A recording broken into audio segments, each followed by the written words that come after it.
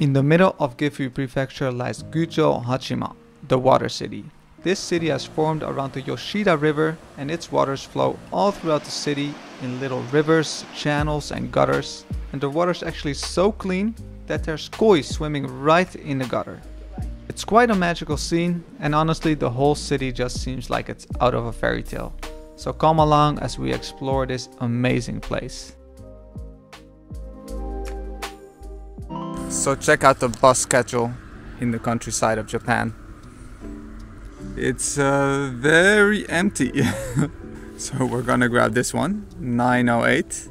And then after that there's 1, 2, for 2.5 hours there's no bus. And the latest bus is at 8. So it's quite a trip to get to Gujo from here. First we have to take a bus ride, and then we also have to take a train ride. But fortunately the scenery is absolutely amazing. Here it is, the station. It's very cute, and there's nobody here. Now just look at this adorable little train. It's just a single car, and it has a lot of Gujo decoration on it. I don't know what it is about Japanese trains, but they are just so peaceful, and with a view like this it makes it even better. This train ride is already a really nice experience just by itself. You pass through these small little towns, through tunnels, past rivers and over bridges. The train driver even makes a little announcement whenever there's a nice view, so you can get your camera ready. And then after about 30 minutes we finally arrive in Gujo Hachiman.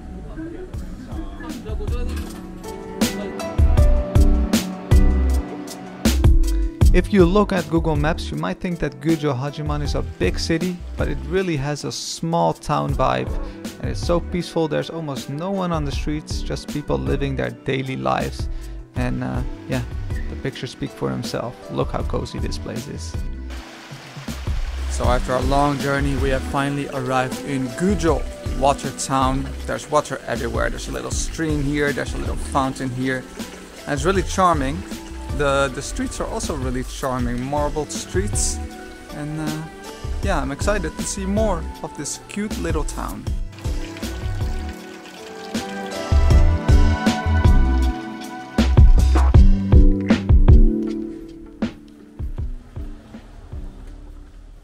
Can you hear that? Yeah, nothing. Completely quiet. The highlight of Gujo is definitely these really cozy, relaxing streams with fish swimming in it.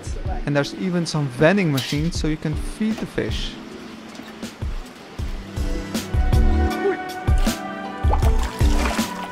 I think the fish are well fed because they don't seem that eager to eat the food, but at least Mariko could make some friends. So let's see another one of the big famous spots of Gujo.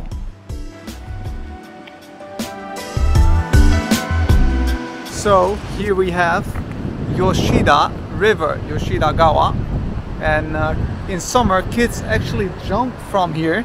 It's really high. That looks really scary. I would not have the guts to do that, but yeah, it's so beautiful. There's buildings. I think people just live here, or there are restaurants, but they are right next to the river.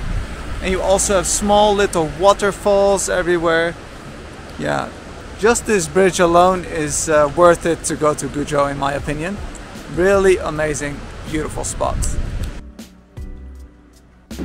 I think this little street is one of my favorites in all of Gujo. You can see how people live right next to the water. The water really is part of their daily life. And yeah, just look at this. This looks straight out of a fairy tale. So besides the river and the fish and all the water, Gujo is famous for a few more things, and one of them is Gujo Hachiman Castle. This castle lies on top of a mountain overlooking the whole city, and yeah, just look at it. It looks absolutely amazing. Unfortunately, it was closed though. But there is one more thing that Gujo is famous for, and that is the Gujo Bon dance, one of the big 3 dances in Japan. And we're gonna get a live demonstration right now.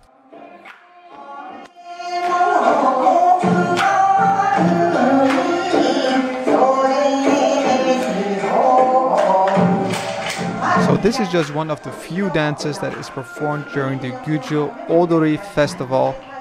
The whole town of Gujo kind of transforms and everyone comes to Gujo to dance all night long. I think this is where Japanese get their long life from, dancing all night. Yeah. Watching those people dance made me real hungry, so let's find some food. So next up, Mariko wants to eat this Hida beef hot plate soba, and it's inside this really cute little restaurant.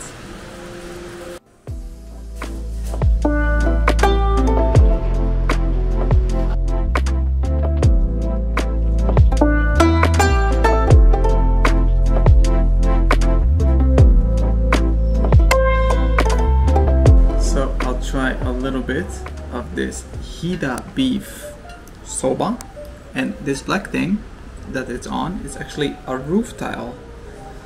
So that's actually the name of the dish in Japanese.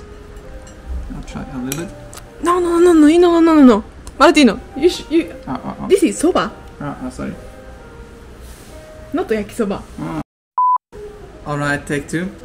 I'm supposed to dip this in here. It's not yakisoba. Yakisoba is without dipping.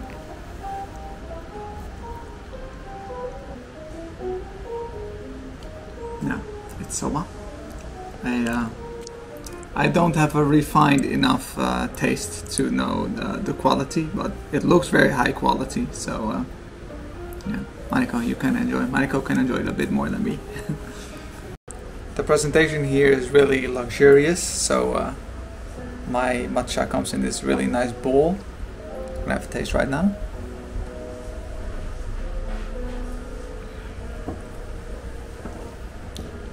Oh, it's really creamy. But it's not that bitter. Sometimes it's a little bit too bitter for me, but yeah, this is really nice. I can taste the quality in this one. So that's it for our little lunch at Sogyan.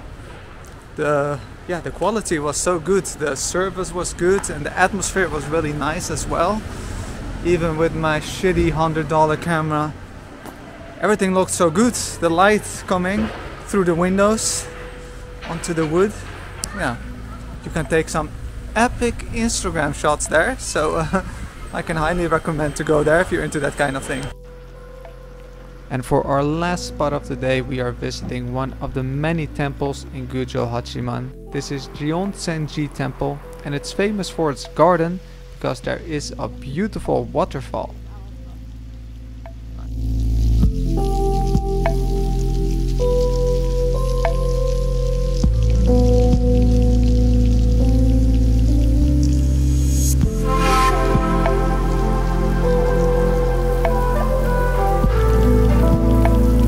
Now, I do have to say, even though this waterfall is quite tiny, it still is really relaxing, and it's just pretty cool to have a waterfall in your backyard. And you know what they say about waterfalls: the size doesn't matter, it matters what you do with it. So, Gyeonsenji Temple, epic relax spot, especially in the autumn. It looks so nice with all the leaves, and you can also take a little stroll through this corridor and take a little look inside of the temple. That's also nice. So evening has fallen, or is falling as we speak in Gujo. Our day here is over. We came to this nice spot with the fishes. Mariko is finishing off her last fish food. I think she made some friends here. They're all waiting for her. And yeah, Gujo. Nice watery stuff. If you like water scenery, canals, little rivers, then yeah, just look, this is your place to go.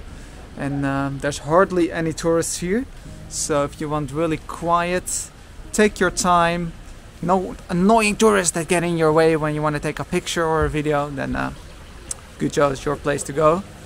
And I want to thank you for watching all the way to the end of the video, and let me know, which spot do you like best? This river spot or a different spot?